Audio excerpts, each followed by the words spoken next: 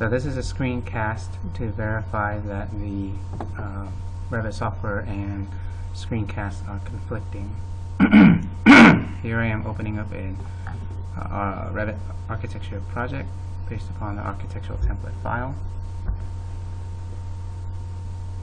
And this is the error that I'm getting. I'll hit OK to get out of it, and I have to do it several times to do what I need to do. If I do any kind of work when I'm finished, I save the file.